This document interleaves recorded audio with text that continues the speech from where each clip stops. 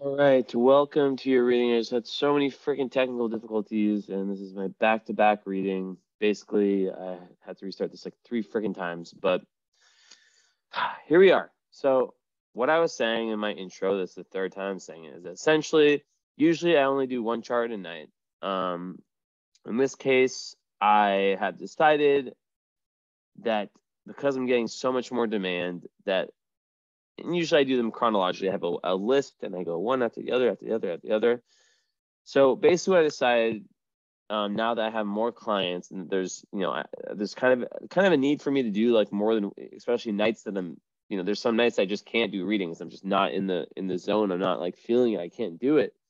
I decided that it's best for me to try to do two if I can. So the first one is always chronological. The second one, I decided I'm just gonna do the one that like calls out to me the most. I'm just gonna do the one that like has the most. Maybe it has the most in common with me. Maybe it's similar to the one I just did. I don't know, but lucky for you, yours is that one. So if someone's watching this, because I looked at the list too, and I realized I was like, shit, she literally just bought this 2 days ago. She's lucky as fuck. Wow, there's someone else who bought it. Well, my thing is like as long as like I've never had a reading take over a month, so I will get all the readings done within a month. That's 100% sure. I mean, maybe not now with all the new readings, but well, yeah, basically those will get done soon. But anyways, so I was going through the charts on my kind of solar fire list, and yours popped up. So why not jump in? So let's start by showing the chart. I know this isn't always meaning so much to everyone. So here we are. In essence, and I don't think you see my face anymore, so I'll probably just show this like once or twice. I wish you could see my face, but yeah, basically, there's a lot of elements in your chart that kind of connected with my chart, and hence why I decided to do this in the back to back. So basically, okay, first of all, we're both Sag moons. Your sun's in Aquarius. I have Venus and Mars in Aquarius. You have some Scorpio energy. I have lots of eighth house energy, which is basically Scorpio. And then all your Capricorn energy, I have like stellium and Capricorn. They're outer planets, but still, I understand. The chart just called out to me. It just made sense to me. And I looked at the aspects. I saw, okay, the sun's conjunct Uranus, or the moon's conjunct Uranus. The sun's square Mars, square Pluto. Oof. We got Venus. Okay, and then Mars. Okay, so yeah, not too there's no such thing as a good or bad chart. That's not a chart where let's say there's like I don't know, like a bunch of like oppositions and squares for from outer planets to inner planets. Those are the ones that take the longest. So, all right. So let's go back to my face. So, okay, lighting is good. Everything is good. So yeah, basically, what do I see in this chart? First thing I see is, well, first thing I like to talk about is I always like to talk about the most obvious thing, which is what is the relationship between the sun and the moon. And you, in your case, you have one of the best aspects in astrology, which is sun sextile moon. This means that there is a 60-degree angle, excuse me, between sun and moon. And that, oh God, there's a very, like, your feminine, your masculine parts of you, there's a very smooth flowing energy between them. So basically, and Sag and Aquarius, they're different signs. One's fire, one's air, so they're both masculine. But there's one thing, well, several things, but one thing really important to both of them, and that's freedom. These are two freedom loving signs, and that's why they work well. It works well to be an Aquarius Sag moon. I'll give you an example of something that wouldn't work well is if you were like a Sag moon Cancer sun, because the Cancer part of you would want to stay home and be way less external, while the Sag part wants to travel the world and do this and that, and gain and grow philosophically and all that nature. So having that, and I'll go into the meanings of these, but having the Aquarius sun, it is a very social sun sign, as you know. I don't really go too far into sun signs. I feel people have read horoscopes about them, so yeah. Okay, so Sun Aquarius, it's all about freedom. It's all about friends. It's all about communicating. It's all about being different, right? It's very eccentric. They're the water bearer, the rebellious one, the one that beats the beat of their own drum. And it's in the 5th house. So, whatever house your sun's in is an area of life that is very important, where you're meant to shine, and that's in the house of creativity. Creativity slash, it's a house of Leo, so it's all about like the inner child, right? It's all about just doing things that you enjoy, doing things that are fun, having fun with life. My girlfriend has also her son in the 5th house, and she's very creative and fun loving and stuff like that. So it creates a fun personality.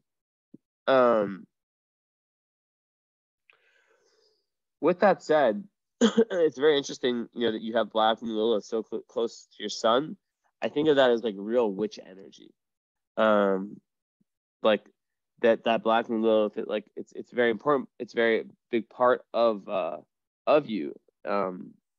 It will create kind of a Scorpio vibe, but also, it's not a planet, so it represents kind of the darker part of our personality. So when it's in Aquarius, right? And this would usually indicate, in my experience, when it's conjunct the sun and the moon, that there's a big like watch out sign about going into the lower energy of that sign. So what's the lower energy of Aquarius? Detachment, aloofness. Sometimes it's like feeling like your friends fail up to live to your expectations, right? That you can't count on your friends. And it can make it so there can be like some level of like rejection when it comes to like friend groups and stuff of that nature, right? But really, and also, it's Aquarius is a fixed sign, so it can make someone quite fixed, and Aries is about ideas, quite fixed in their ideas. So there can be a little, especially the Sag moon, this combo, right? It can be very, it can, Sag moons are, and I'm a Sag moon, so like they're known for being dogmatic in the sense that like it's very hard. They do not want to budge on their belief systems. They feel like they've spent so much time investing in understanding their own belief systems, right? And understand their own philosophy, their own understanding of universal truth. That the guiding principle of which they live their life by. So much time on that they're basically like, why the fuck would I listen to you? I know this stuff. And the Black Moon Lilith in I usually don't bring up Black Moon Lilith this early in the reading. That placement there next to the sun would kind of make it like someone very fixed in their ideas, sometimes imposing their thoughts and feelings on others. And maybe not even noticing to the extent to which they do it. Almost like expecting them to agree with you, and any sign of disagreement can be viewed as like a lack of support. And so I think that just linked with Aquarius, there's always that aloofness, right? That's the thing about Aquarius, is that Aquarius are not known, even though it's not your moon sign. They're not the sentimental babies at all. They're very cool. They're very collected, and they can sometimes be a little bit selfish. I've noticed too. It's the opposite sign of Leo, and there can sometimes be. I'm not saying you have this at all. Black Moon Lilith is not a part of you. It's just like a potential. Like I have it in Scorpio, for example, and whenever I like get in my lowest, get triggered or something, I get super Scorpio, and I don't do it anymore, but like it's happened before, and still there's always still that potential. So there can be kind of like a God complex, like at the very like worst with Aquarius, and almost like a disconnection from reality, like over rebelliousness, right? To the point to where there's not even really any meaningful basis in the rebellion. It's just almost like, yeah. So, okay. With that said, how does that sun have to do with your third house moon in the sign of Sagittarius? Well, you have Sagittarius moon conjunct Uranus and the south node. So interesting. So basically, a moon conjunct Uranus, that makes someone psychic. But psychic more in the sense of like you can see the future potentially. Like if you tap into this, already I just posted about Sag tonight on my Instagram. Sag moons are very, very psychic. They're tapped in, right? So like they really do know a lot. It's future oriented. It's about knowing what's coming, right? Oh wait, no, I'm stupid. I'm tripping. No, it was Scorpio, but yeah. So that's pretty much that, right? Is that yeah, like it's crazy how many clients I get that are Sag moons. I always think about that. I'm like, man, like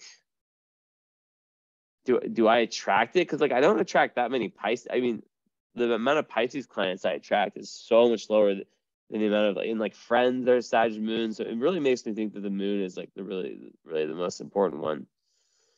But yeah, I was reading more about Sag moon, and it always blows me away when I read about my own moon sign, because like I forgot about that future oriented part, right? I forgot about that part of Sag moon that is basically saying that it's so optimistic. It's so about the travels, the philosophy, the this, the that. It's not focused on the past at all. It doesn't give a fuck about the past. Past schmast, right?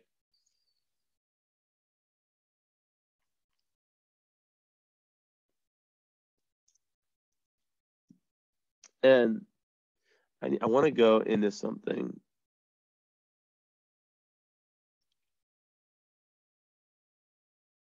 because I don't know if you see on my Instagram, I've been doing like the signs, and I had them all like prepared and stuff. I just like been posting them like one or two a day. So today I posted the one that's was it Scorpio or Libra? Scorpio. I'll post Sag probably tomorrow or the day after. I might take a little break with my posting because I'm shadow banned, which is awesome. But this is what I have about Moon and Sag. So it gives someone, okay, fuck, I say it gives someone all the same traits, but yeah, it's like very fiery, optimistic, live for adventure, higher learning, all about freedom, expansiveness. And there's a whole thing about either traveling physically or metaphorically. They love other cultures, right? And they're on their quest for truth and to find meaning for their life. They're very generous, larger than life personalities. They get bored really easily too. They need that freedom. And sometimes they try to impose their truth on others. Very philosophical, visionary, truth, purposeful. And that was kind of like the sun, but like at the moon, I wrote, it gives all these same traits at a more unconscious level. There's an emotional need for freedom, exploration, and novelty. So that's another thing, is that both of these signs, Aquarius and Sag, they get bored easily, right? These are very future-oriented and emotionally fiery people. They're innately optimistic, expansive, and positive in their point of view. There's a need for travel, can feel very stuck with the same old. So I know this very well. If I'm in the same place for too long, besides kind of right now, because I'm finding different ways to travel metaphorically through like learning and growth, and I have plans and stuff. Like there's a real feeling of stuckness, right? Like the mundane. Like if you're in a job you don't like, if you're, they really love expanding their worldview. So they're great teachers. They often experience life first as the gypsy, then as the teacher, then as the philosopher. They need freedom and space within relationships, and they need to always be growing from a philosophical and cultural level. They love to be right. Sometimes they can be dogmatic. I said already, very fun. And life of the party, opposite of a downer, they see the glasses half full. And while I'm at it, I just posted Libra. I might as well, yeah, well, I'll do that after. But I have the Aquarius one ready to go too, so I might as well like just talk about the sun in Aquarius. Where are you? Here you are. Aquarius, I'll post in a few days. Maybe I'll wait. Okay, so I wrote, it can be difficult to understand what makes an Aquarius sun tick. They are very eccentric and nonconformist people who march to the beat of their own drum. Many have a mysterious type of mystique around them. So true with Aquarius. They're so hard to pin down. They're like cat people. They're very concerned with social justice and compassionate people who want to change the world for the better. It's bizarre that when these same people can be so apathetic and detached from their, own emotions, which I talked about before. It's hard to understand what amazing people. I said a lot of the Aquarius women that I met have like great style, very, very, very independent, often very beautiful. From my experience, but I also have Venus and Mars in Aquarius, so I tend to be attracted to Aquarius. So it could be subjective, very group / friend / humanitarian oriented, and motivated by the need to find their individuality within the context of the group. They need freedom, resistant to change / input of others. So I pretty much said all that stuff. Well, I'm at it. Let's just throw in the Libra ascendant. It's a small little writing. So, and I'll talk about this next. So it's really cool because you're Libra. So Libra's when it's 2 signs away to sextile, and there's a smooth flow of energy between the two. So check this out. Libra, Sag is 2 signs away because it goes Libra, Scorpio, Sag. That's a sextile between your ascendant and your moon. And then Sag goes Sag, Capricorn, Aquarius. So it's literally a sextile. Everyone sextiles each other. And then there's a trine, which is 4 signs away, which is also really smooth between the ascendant and the sun. So basically what that's saying is that like you as your big 3, it's like a motorboat going in one direction. It's not like one going this way, it's not like 2 fish, one going this way, one going the other way. Like me, where I have the Sag moon that's so physical, that wants to do all these things, wants to travel the world, and the Pisces sun that wants to just meditate and be emotional. So, okay, Libra ascendant, we'll get into this too, how it connects all this. And I'll go back to Sag moon, don't worry. They experience life as a constant series of choices. Thus, deliberation and carefully chosen actions become the hallmark as they consider everything from the various points of views involved. It's an air sign, concerned with fairness, equality, and right human relationships. Thus, they are likely to feel the need to be objective and fair in all their dealings, which may be somewhat crippling if a decisive decision or resolution cannot be reached. Reflective judgment is key. Blah, blah. That was weird. My eyes are like, for their quest is to find the right principle in a given situation, then commit to it. So that's the thing with Libra, is that they can be very indecisive. And and let me see if you have this fixed star. You might. No. Yeah. Close to Spica, but not quite there. If you're born a few minutes later, you might have Spica rising, which would be amazing. But anyways, you do have, wow, you have Aldebaran. Your moon is conjunct one of the royal stars, Aldebaran. That's unbelievable. When I tell you unbelievable, I mean unbelievable in a Trump voice. I can't do it, but my voice is cracked. So you have Antares, the star. Antares is like the hidden king, right? It's it's with Regulus, like, in Fomalhaut, Regulus, Fomalhaut, and Aldebaran. These are the four royal stars. Spica is kind of like another one that's really important, but those are the four royal stars of Persia. To have your moon, ascendant, midheaven, those three especially conjunct one, or any angle, and yeah, your sun too, but really those ones, it's so important. And this is amazing. So that can really be good for riches, but it's also really good for esoteric knowledge. So you have like this really, really like, wow, there's some real psychicness to you. And let me see what else, if I see anything else. For now, no. So I'm happy I pulled that because I wouldn't have seen it otherwise. So with we'll talk about the Libra ascendant, and then we'll go more into the Sag moon. So the Libra ascendant, it's like it presents very beautifully. It's like it usually creates like attractiveness. Venus rules your chart, so you're someone that's very warm, and conflict is not something that you like, right? Even though you have a Mars in Scorpio, which is conjunct Pluto and Saturn, more closely conjunct Pluto, that can make you quite explosive on like a psychological level. But the Libra rising will always be the scale. So like you'll always kind of have this energy of like a lot of Libra risings. You're born in 84, yeah. So you probably already learned the lesson, or maybe you're still learning it, about the people pleasing, right? Because Libra risings, they want everything to be balanced in their environment. So sometimes they can like put other people before themselves, and it can really be detrimental to them. And it can keep them like in toxic relationships and friendships and stuff like that. But having your chart ruled by Venus makes the qualities of your Venus in Capricorn, which is conjunct Jupiter, very, very important, which we'll talk about because that's a very interesting position to also have it conjunct Jupiter and Neptune. And we just had a Neptune Jupiter conjunction. So that must have been like a feeling, a new invigorating, like when was it? It was in April. Yeah, April. Wait, end of March or April. But anyways, yeah, it was probably a very invigorating time for you. Almost like a new spiritual, like probably really felt something amazing.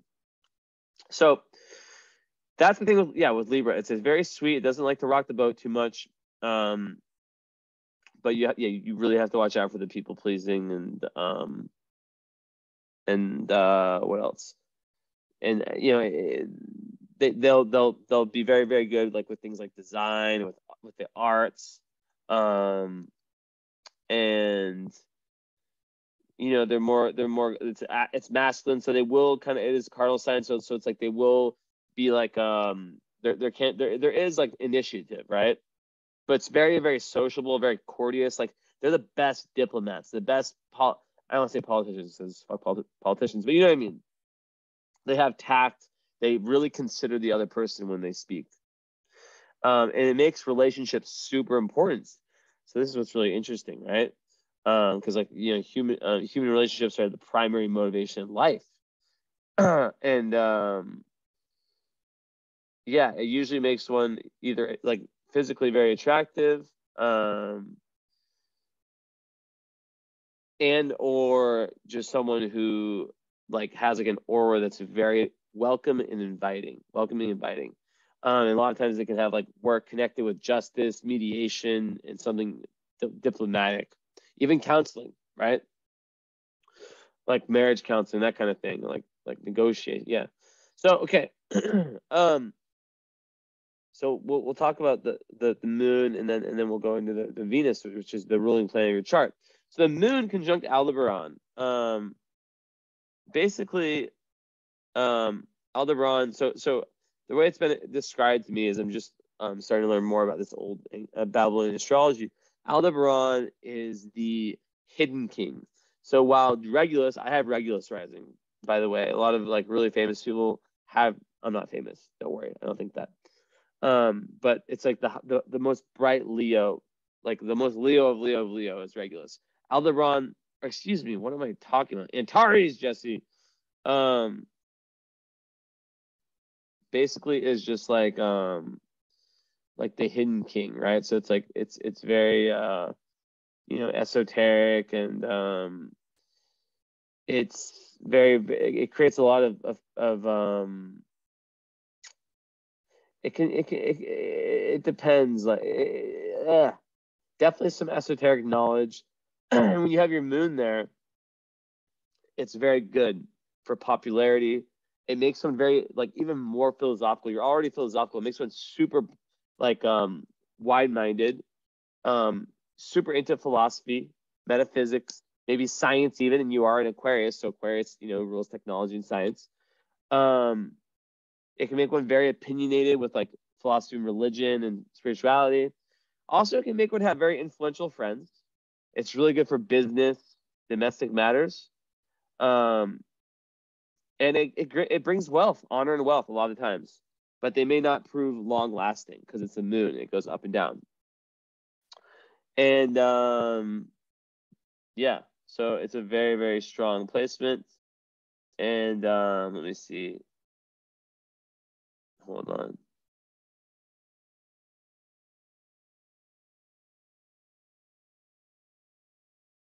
Okay.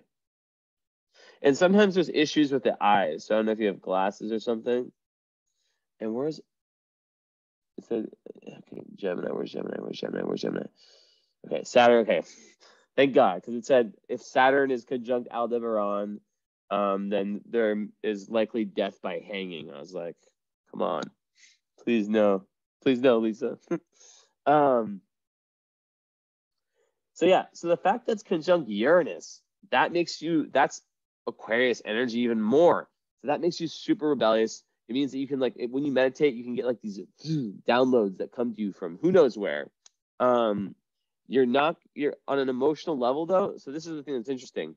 You're in relationships, you're gonna need tons and tons of space. You're like me.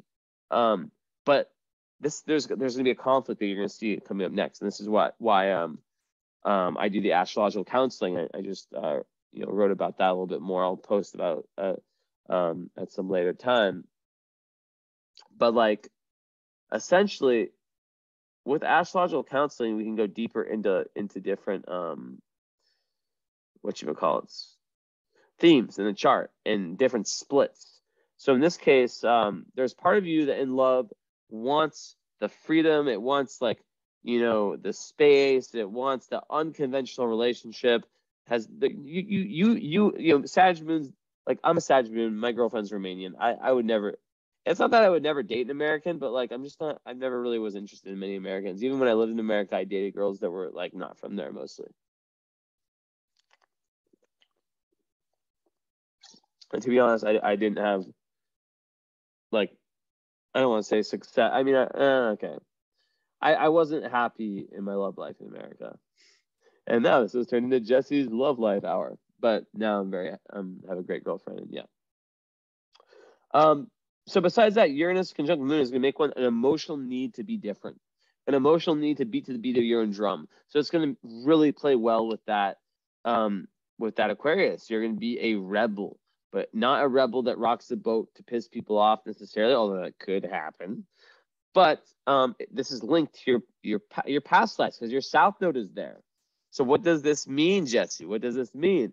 Well, it means that in past lives, it's all in the third house. So this is about communicating. So you could probably be someone that, if you did automatic writing, like the Jungian, like automatic writing, where you meditate, you get into that theta state or whatever, and then you just like write without thinking. You probably are an incredible writer, maybe even an author. Who knows? Poetry, I would love to read the poetry that would come from someone like you. I would absolutely love it, especially Libra ruling your chart. Yeah, but this is the thing, the Venus. We're gonna have to get into that. So that's the main aspect with the moon is these conjunctions. There's no squares of importance. No squares, no oppositions. So yeah, and the fact that the moon, that the South Node's there, part of Fortune too, it's just basically saying that, like, in past lives, Sagittarius has been your planet. And which makes total sense because the moon reflects our instinct, right? It's like our emotions, our feminine side, but our instincts. It's like what we need to be happy, what we need to feel fulfilled, what we need to feel safe. So for you to do that, to feel that way, you need to feel like, yeah, you're growing, yeah, your worldview is expanding, but also that you're, I guess like the new, the shiny, the exciting plays in, but you can imagine how already being an Aquarius, right? This would make you very, very aloof potentially in relationships. Enter the second part. And okay, before that, like just the fact that the South Node's there, it's just saying in past lives, in past lives, you were someone that was also like this. Was also the person that wasn't afraid to be different. And when I said witch vibes, I have a feeling that right when I said witch vibes, you probably like were like, yo, I've thought about that before. And now I'm singing again because maybe you had some past life issues. Maybe not issues. I don't see any. Yeah. There could have been that. With the South Node ruler, which is Jupiter, is conjunct Neptune and the chart ruler. So the South Node ruler conjunct the chart ruler. This life and in the last life, lots in common. And yeah, there's just this theme of like in this life, being like this very philosophical person. And in this life, it's about seeing things from like other people's point of views. That's very important for you because you have all this air. So air gives the ability to really see from the other's point of view, and developing the higher mind is super, super important for you. Like really broadening your perspectives, like really trying on different types of philosophies, whether it's astrology, whether it's like something else. I don't know examples. Like going to a different country and learning like something that's important there. Excuse me.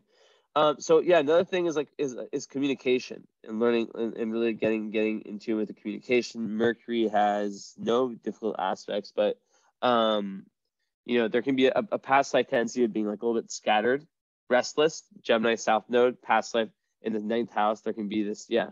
But there's definitely this karmic imbalance between the Gemini and the Sagittarian modes, or I guess opposition, which to me reflects the need to not trust all information, to go out and find information, right? And also communicate your ideas in a way that helps many people understand them, like digestible communication.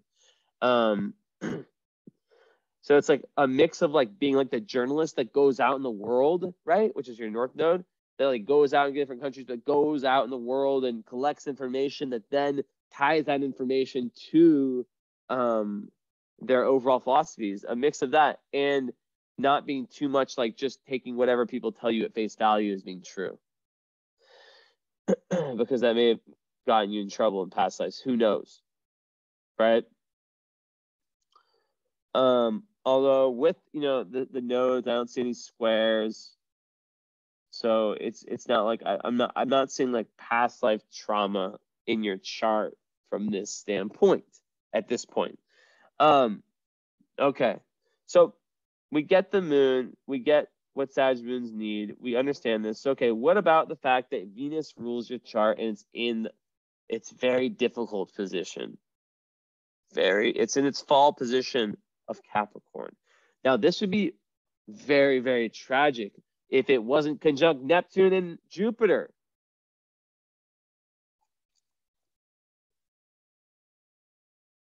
Having this is beautiful. Having this is helpful. But Venus in Capricorn has trouble with self-love. Once they get to their Saturn return at around 30 years of age, they start to open up and become more vulnerable. They're more willing to love themselves. And then when they're willing to love themselves, that's when they have more potential for relationships that work. You understand me? So you may have had trouble with your relationships. Oh, that Jupiter's like, we'll give you some okay luck. But yeah, usually Venus in Capricorn's like, Venus is like it's love language. So it's also like how we love ourselves. So Capricorn, that has to do with it's Saturn's restrictions. So there's lots of restrictions. It could have and then your sun is square Pluto. So you could have had a father figure that was very intense. There could be some trauma related to that potentially, or whoever the more dominant parent was. Not all the time though, and because you do have your moon and your sun in a sextile, that usually indicates that there's not like a really negative energy between your two parents themselves, but potentially you could have had there could have been like this power structure that played out that in the family in some way that could have affected you difficultly. And also with siblings, speaking of family, there could be like a really deep emotional attachment to siblings if you have any. And with Uranus there could be like, sometimes people have this, they'll have like siblings that they like long lost siblings. Like my mom, she just, I guess they're half sisters. She just like, I don't really want to voice this. So basically she basically just like learned, I don't know why I literally talked about this publicly. Why can't I voice, why wouldn't I voice this? Basically like that she has these half siblings that she didn't know about, right? So that totally plays into like the third house, Uranus. That's like an example. Or like having like a half brother, half sister, step brother, stepsister, something like that. Or just a very unusual relationship with a sibling, or a relationship that's very, very karmic with a sibling, and that's based on this like maybe a sibling that's very similar to you in that like Aquarian, like eccentric kind of way. They might not have the same astrology, but they might be very similar, maybe twins. So, with the Venus in Capricorn, like I said, it's difficult for self-love. The Saturn turn is way easier, but there's not difficult aspects, thank God.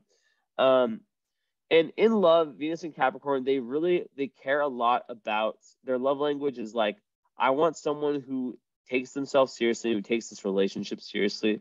I want someone who cares about their success and who cares about them growing in their okay, not turn on, come on, Jess, you don't use these words, especially with someone who has a Mars and Scorpio.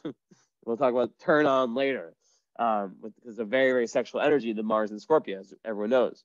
But Venus and Capricorn can make one very shy in relationships, but they'll really like someone who knows what they want in life, right? Who has found their purpose. So sometimes they're more attracted to older partners, more mature partners. Also, they can be very shy in relationships, and they're formed very slowly, but they have the potential to really last a long time, especially after 30.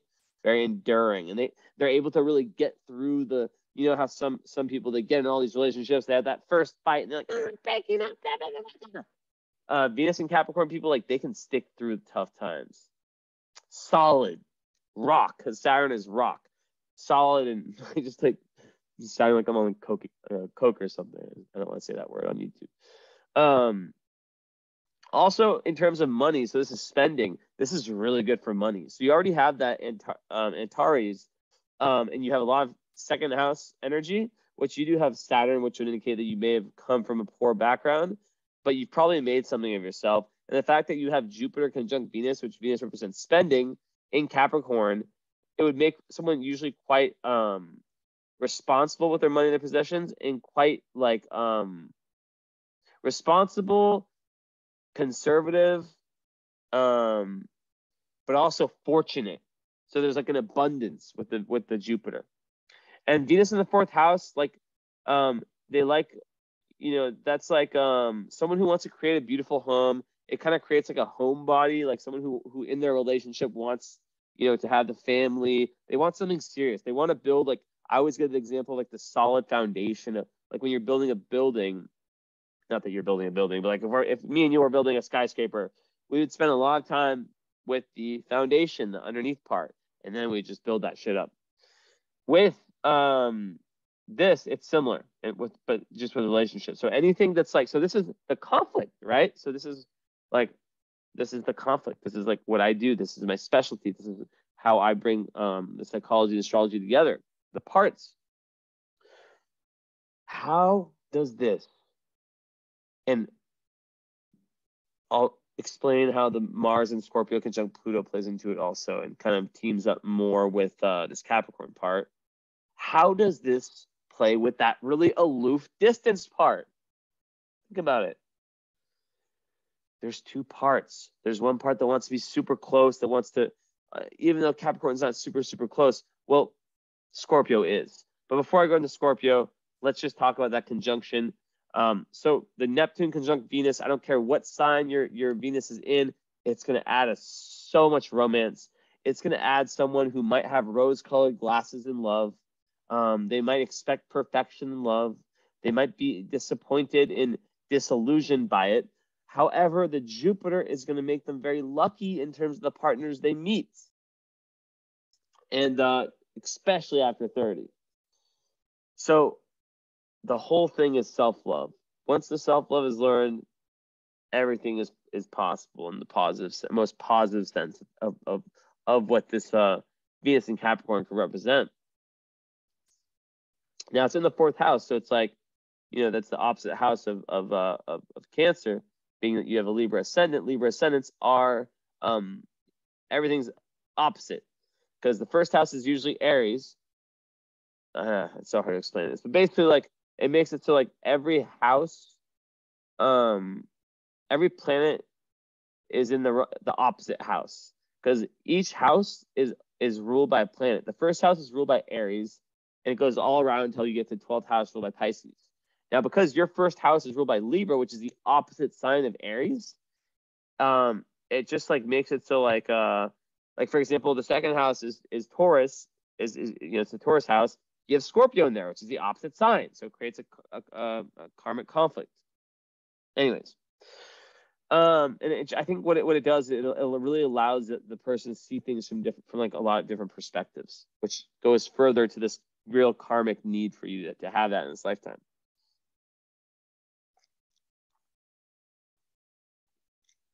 Really like expanding the higher mind and the lower mind. And by lower mind, I mean like, being able to have the conversations, the little small talk, stuff like that, the little things that add up. All right. So, let's talk about this. Okay. Before that, sorry. Jupiter. Okay. So Jupiter, conjunct Venus is like one of the best aspects you can have. It's amazing for money. It's amazing for popularity. It's going to actually make so a lot of the self-esteem issues that would come from a Venus and Capricorn are going to be really mostly pushed away. Just plain and simple, Jupiter is your saving grace, and it's going to really give good results for money and relationships. But you're still probably going to have learned some difficult issues, probably more around the Neptune conjunction with the Venus. With that said, Venus and Neptune also creates incredible creativity, which, like I said, you have your 5th house sun, which can make creativity a huge part of your life. Basically, Libra rising, right? That's like the painter. That's like the physical act. I always get this, or like the singer. Neptune is the imagination. So a lot of people only have one of the two, right? You have both. They're connected. So you can really be an amazing, and Jupiter's there, so it gives you this expansiveness and this perspective to it. So it's very, very beautiful. Okay, so now the Scorpio part of your chart in the 2nd house. So Scorpio Mars is very, very sexual. It wants to experience, and when I say sexual, I mean sexual energy. It means that lots of like energy, psychic energy, sexual energy. It's like, it's very like present. Like it has this real like built-in lie detector. It has this real ability to cut to like, it's like a super strong, it's indignity Mars. It's like the psychological warrior. And when it has Pluto there, you're someone that when you put your mind to something, you just go after it. Now, as it relates to sex and relationships, it wants to break through sexual taboos. and experience things a little bit differently. Now, how else can I say this? You see how it's very close. Like, it's all about, it's not just sex. It's like in romance, the Scorpio archetype is about it's like two souls coming together, soulmate, twin flame energy, right? So it's very strong. Because you have Mars in dignity, it makes your Mars super strong. And because it's in Scorpio conjunct Pluto, it's even stronger.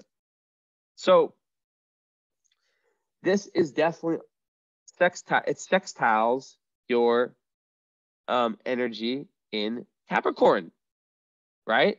Because it's 2 signs away. So essentially what that means is that we have one part that's the Scorpio and the Capricorn that's way more serious in relationships, that's more like, wanting to be close, wanting to have emotional closeness, wanting to build something that lasts. And then another part that wants, like, especially with the moon conjunct Uranus, that wants to pull away, that wants freedom.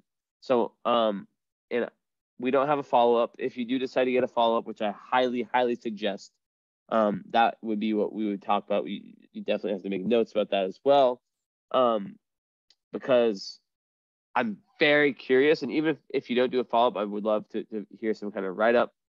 I'm very curious how this plays out, basically, is what I'm trying to say. How this split, as we call it in psychology, plays out. Is there like a cycle of like push and pull? I want you, now I don't. I need space, now I want you close to me. I'm just curious.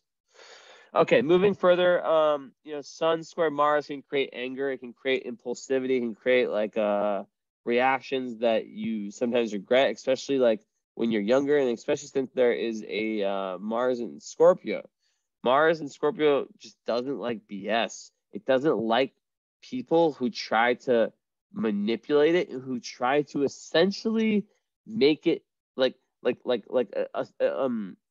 insult their intelligence, insult their intuitive, like kind of like spiritual intelligence. So they have to watch out, and they get better with age. They handle this, but it's like a machine gun. They're like, I don't know. I was trying to think of like a powerful weapon. I just said machine gun. At its best, though, Mars and Scorpio, can be channeled into a high spiritual practice, maybe like some kind of tantra.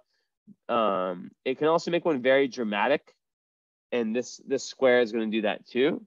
And like I said, very strong sexual urges.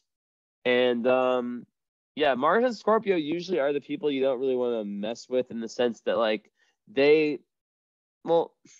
I said that, but so many of my friends have this, and they it's more like when they're young, because squares get easier after like you start maturing spiritually, which most of my clients that come to me have gotten to that point. So with that, it's just like what it can be. It can create someone who's very competitive and who, but like I've seen it just like the person who's like going to stand up for the underdog type energy. And with your Pluto there, it makes you also a very deep prober. So in the second house, you're a go-getter when it comes to money. But with Saturn there, that can indicate that you came from poverty and that you could be very, very conservative when it comes to money, right? A lot of people that have the second house, Saturn's, I'll give you an example of some. I'm not going to say names. They're very, very wealthy, incredibly wealthy. But they were born in a very poor family. They became very wealthy throughout their life, and they're very old, and they haven't bought a new car in 20 years. Their car's falling apart, and they just won't buy it. It's like stuck within them, embedded within them, that like not to spend, even though like what the fuck's the point of money, if you're not going to spend it. Obviously saving is good, but so it can create like someone's super conservative when it comes to money and stuff, but also it's great for success. It's great for saving up. It's great for, combined with those other elements in that chart, for someone that just like goes at it in their career. Now, midheaven, you have it in Cancer, and that's a really strong part of the chart. Lots of businessmen that have sons, their sons at like the end part of Cancer.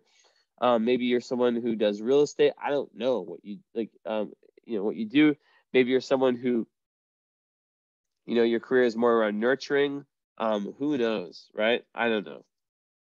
But I definitely see like a lot of times like this type of chart, which I would love to hear back from, is someone who came from maybe not like dirt poor, but like, usually like pretty poor. They worked their fucking ass off to get to where they wanted to get. And they had this superpower of Pluto and Mars together to move further and further and further, to just like climb. And I'm going to get my little Pluto book and tell you a little bit about Pluto in the second house. And you can still hear me while I walk away to just grab this book. I sometimes do my readings from my desk, but I wanted to be on my couch today because it's a comfy couch. Okay, here we are. Get some water. Okay, very good. Foarte bine, as we say in Romanian. Okay, let's see. So this book is from when I first started. I wrote all this. It's not like my actual book I wrote. It's available on Amazon. It is, yeah. It is this book. So, okay, Pluto in the second house. Here we go. So Pluto represents your shadow. It's like the darkness. It's like what you have to overcome and go deep within. So for you, I would imagine already just the conjunction with Mars on a karmic level, that there's some level of like, in Mars is square sun, you might have like tantrums or like anger that like your sun's in Aquarius. How does that connect? Let me think. Give me a second to think. It's fixed. Yeah, because usually like Sun square Mars and Sun square Mars and Pluto. Yeah, so there can be this real potential for you, for someone that has this, to not realize. Okay, so this is going back to the Black Moon Lilith, to not realize the emotional impact that their explosions, and this is probably more when you were young, volcanic explosions can have on other people, right? So imagine like, let's say like a situation comes up, right? Let's say like a friend does some shit that pisses you off or whatever, or your partner or whatever. You explode because Mars square Sun. Okay, another thing. Oh, I'm so happy I said this. You need a physical like outlet. Like sex is one of them. It's common, but there needs to be something that you're getting that physical Pluto energy out, or it can be very frustrated. Bike riding just came to my mind. I don't know why. Hiking, stuff like that. Something that's intense where you can really, really, but also like there has to be like a spiritual outlet as well. But anyways, yeah, the Pluto and the Mars, I would just imagine that like what happens is there can be these explosions, and then that Libra ascendant part is like, fuck, because Libra doesn't want to disappoint everyone. It's a peaceful one. And then there can be like kind of like the sadness that comes from that. Okay, here we go. So over lifetimes, people with this had an ongoing need to develop self-reliance and internal security. These people are often harboring memories of prior lives in which survival was threatened, right? You have Pluto here, or Saturn here too, so this is double that. Survival was threatened, or they had to develop simple coping mechanisms in order to survive intense and difficult experiences. So they have developed an innate fixed identity as the basis of inner security through coping with experiences that threaten their identity. So I'm going to repeat that. They had developed an innate fixed identity as the basis of inner security through coping with experiences that threaten their identity. Past life spent in survival mode lead to the karmic potential for stuckness and habitual self-imposed limitations, which hinders the soul's potential for growth. This can often involve money, leading to excessive or distorted significance applied to money. They can view money as their savior that can prolong life and give it meaning. So the saving point is the 8th house, the polarity point.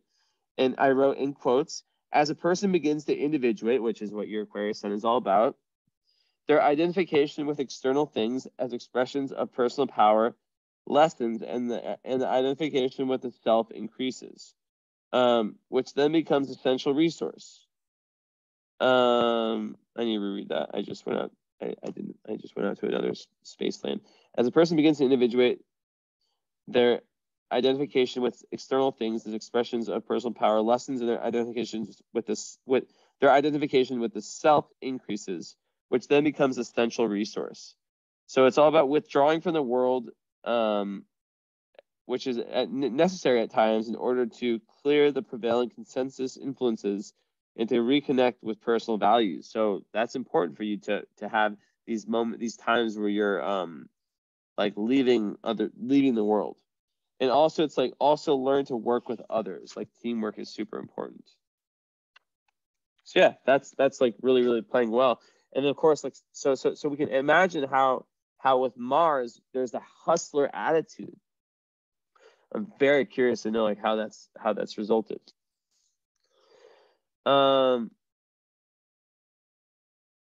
Yeah, so that's that. And then Mars rules that chart, which is in its own house. So Neptune in the 4th house, or actually no, let's go through this real quick. So yeah, Sun square Pluto. I mean, it's just this explosive energy. I don't know how else to explain it. It's like the fact that Mars and Mars and Pluto are square Sun. It's very tense. I imagine that you probably like I said before, like the Black Moon Lilith, because Aquarius can be detached from like the emotional impact they might have on others. It can make one like be really, really intense and create lots of ego conflicts.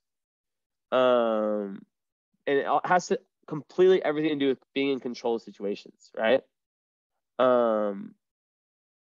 So yeah.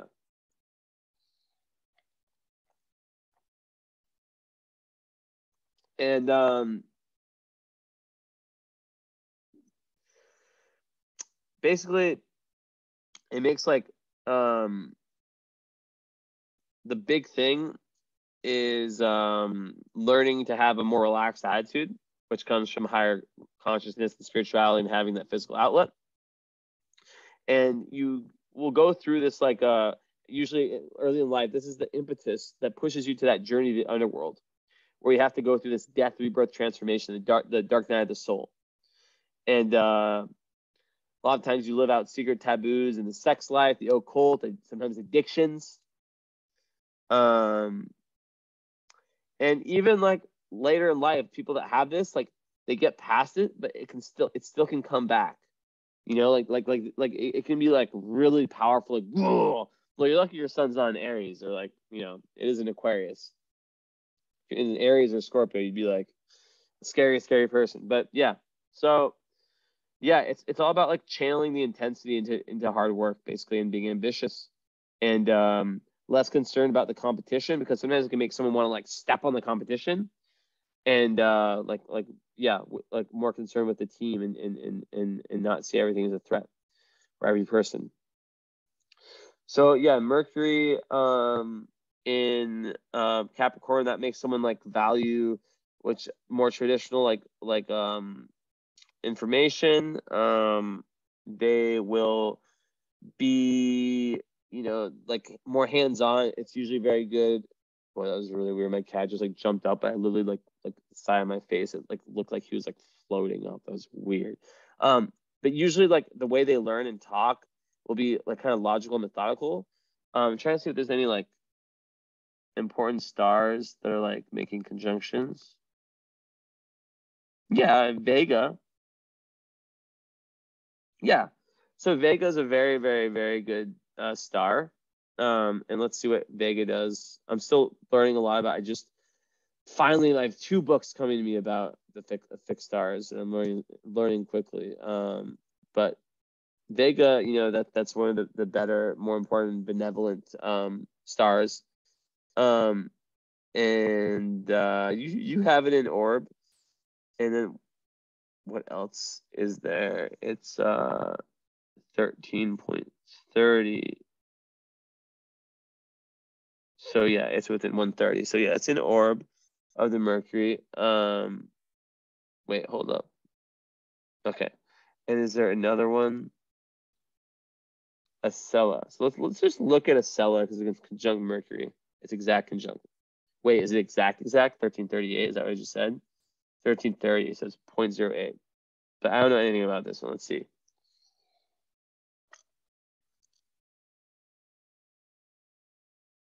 Good fortune and happiness. Okay, let's see what it says about Mercury. It's very glorious, great for writing. But it doesn't really get too much information on the Mercury. Jupiter and Mercury. So yeah, it's good for writing and fortune and happiness. Yeah. But anyways, more important, Vega. Vega with Mercury. It says suspicious, reserved, bitter, thwarted ambitions, double dealing, secret enemies in influential positions, trouble with the mother, loss of business. This is the problem I have with these like it's so hard to find information. That's why like I have these books, these sacred texts coming. Because it's really hard to find like things that aren't like 1,000 years old. Let's see if I can find anything that gives me some real information. Okay, with Mercury, yeah, it says the exact same thing. Suspicious, reserved, bitter, thwarted ambitions, double dealing, secret enemies, yeah. Trouble with the mother, loss in business. So maybe that resonates. Who the fuck knows? Okay, so let's get rid of all of these. Okay, we're already over an hour. Okay, so then you have Neptune on the descendant. So that is very interesting. So childhood with Jupiter and Neptune, the Jupiter there is going to create like an unconscious optimism within yourself, and usually around the childhood, but like kind of like a more positive childhood where there was love with Venus there and communication with Mercury there. But then with Neptune, there can be this, and I think it'd probably be more this dreaminess, the spirituality that came from it. But also a lot of people that have that there, they can like sometimes have like trouble remembering the childhood. But in a different house system, this would be third house, and it would speak more to just like this very, very creative mind and amazing writing skills. So yeah. Mercury in the fourth, that creates someone who likes to like work from home, communicate within their home environment, have their home be like a place of learning, right? Like lots of books and yeah, like exchange of information within the home environment. And yeah, a lot, yeah. So learning a lot from your family within your family environment. So, okay.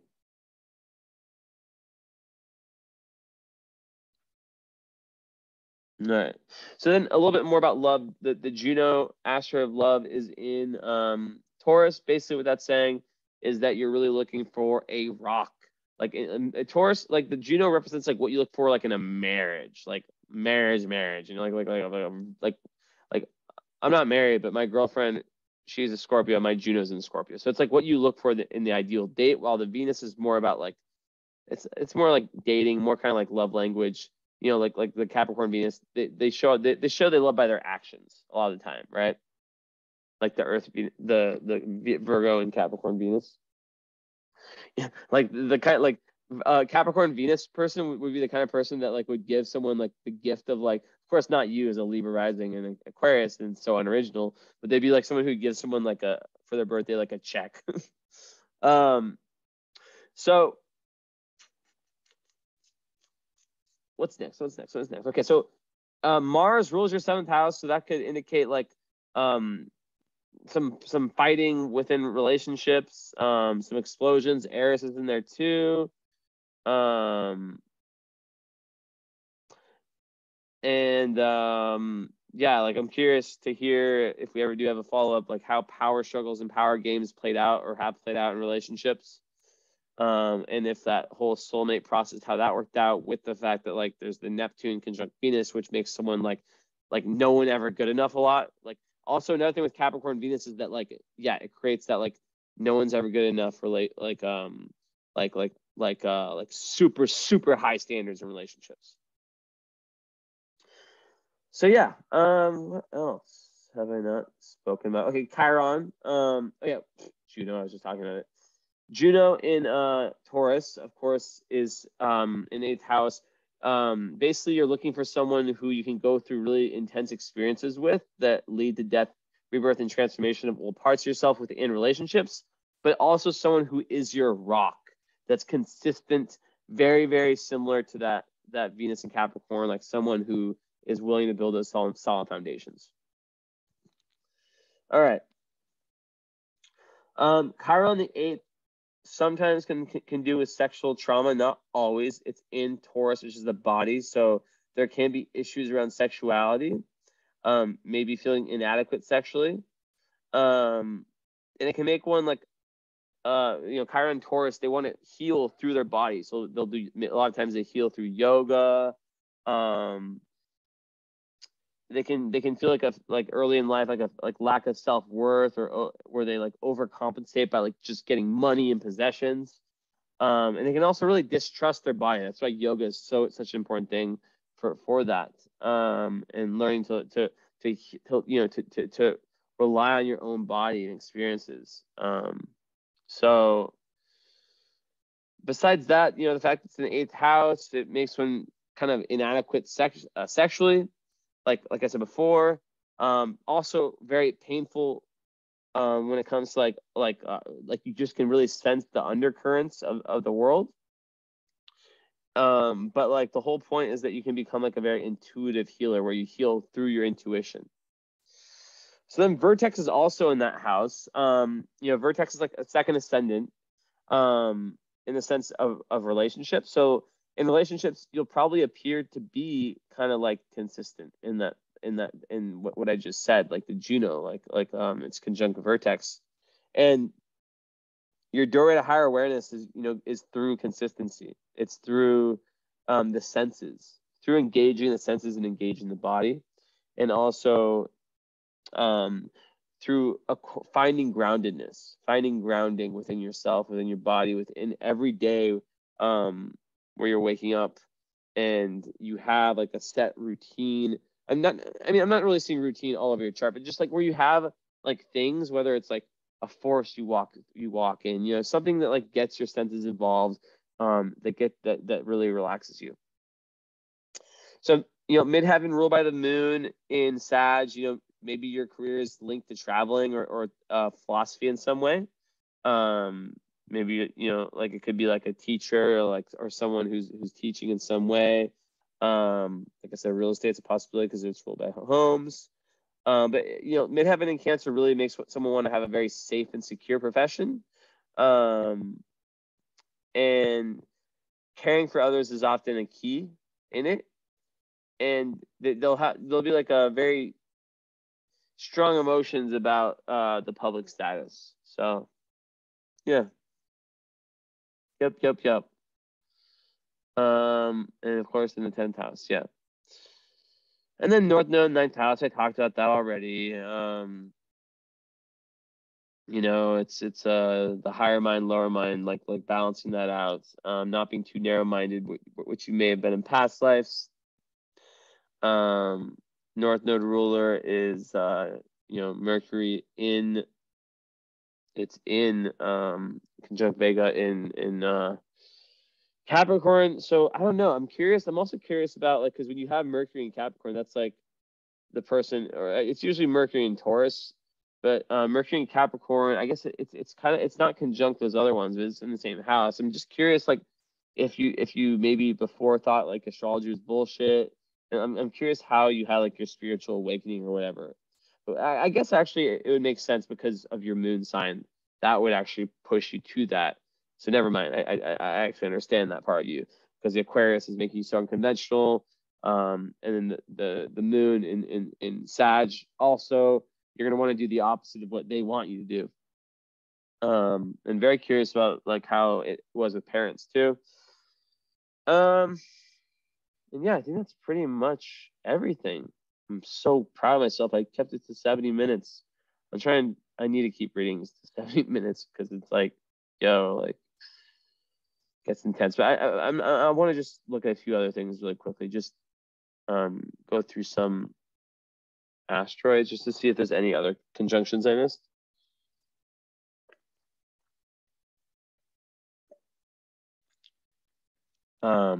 Basically like for like seeing if like I know what I need to look at. 19.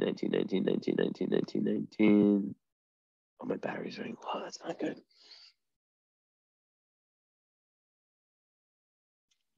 That is not good.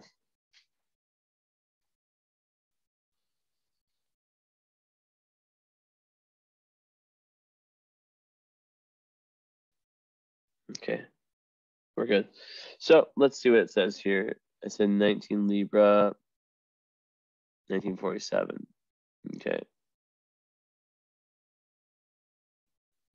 Okay, nothing really. 2 Cap.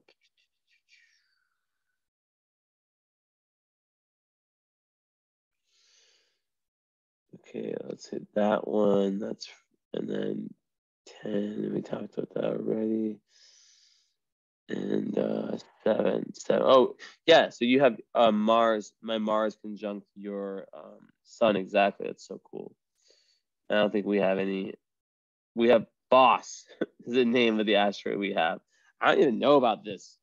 So BOS is conjunct your Sun.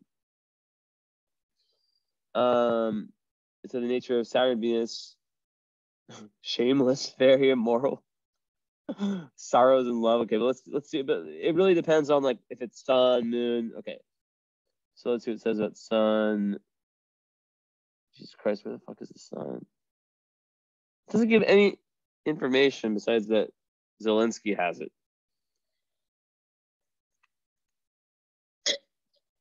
But let's see if I can gain some information.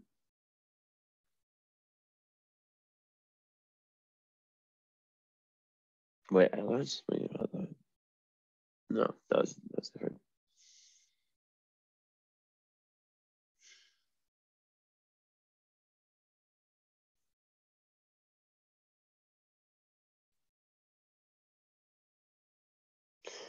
Because I'm looking at the Mercury thing. I think it can be potential for like clairvoyance. That's what I'm getting at. But the star itself is very revolting. There can be it's let's see.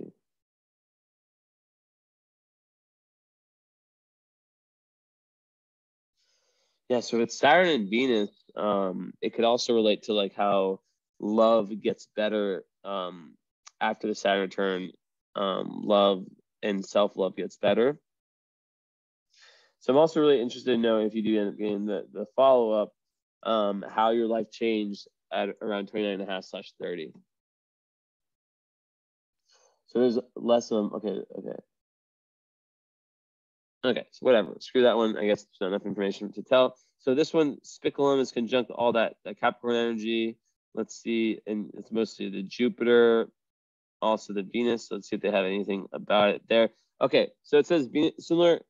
Okay, so this is not a health problem, but is concerned with the joviality of a person. It is a jovial type individual who overindulges in many things. That's very interesting, right? You see how the Spic stars come in and add a lot because the Venus in the Capricorn usually is not like that. The advanced astrology right here. So they would be considered the happy-go-lucky person who does not particularly care what others think or say about them. They do not care what type of situation they're in. They are plain, simple, and happy type beings who are very uncomplicated. They would just as likely sit in a pigsty to eat the dinner with their dog out of the same plate. They prefer to eat in a slovenly manner that often others are seen as unacceptable. Karmically, these individuals were tied to strict social circumstances in a prior life, which totally shows by the second house, like the poverty and stuff, and past lives, and are not and we're not now given this break in order to fully relax from social amenities in this life. These persons are likable beings, but others are unable to take them to any social events as it would prove to be quite embarrassing. Okay, come on, it's a little bit intense. Yeah, so that's pretty much everything. I hope you enjoy this reading. I hope that this actually let's look at 8 Scorpio, 8, 2, and 15, and then we'll wrap it up.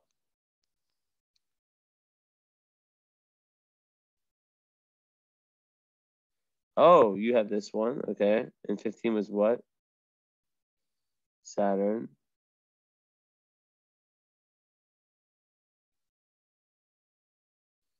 So there's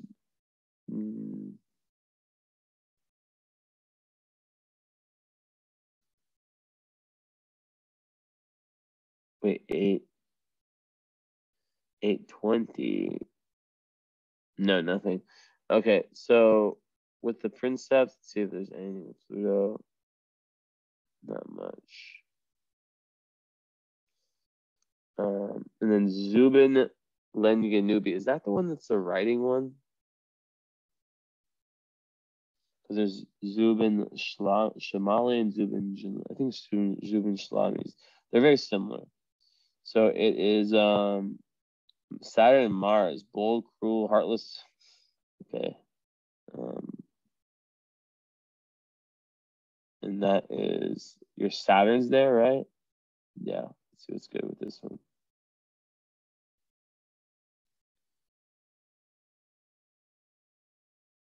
So you can quit someone who's very quick-tempered, and where there's issues potentially with marriage. I gave it to you how it is. I'm not like just giving you all the best parts of astrology. I say it how it is. A lot of astrologers will shy away from that. Often escapes justice, jealous. I don't know. I do not know, my friend. And well, at least you're not at 19 degrees. So, all right.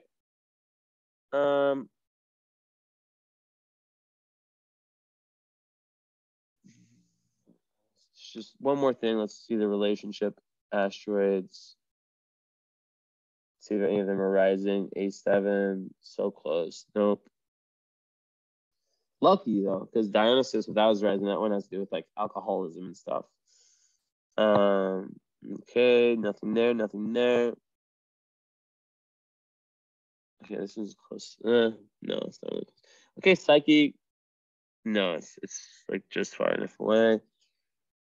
But that would make sense because that would make you like even more like really like very philosophical, really really wanting to learn deep about the psyche of humanity, which is totally linked to other parts of your chart. Okay, nothing there. Okay.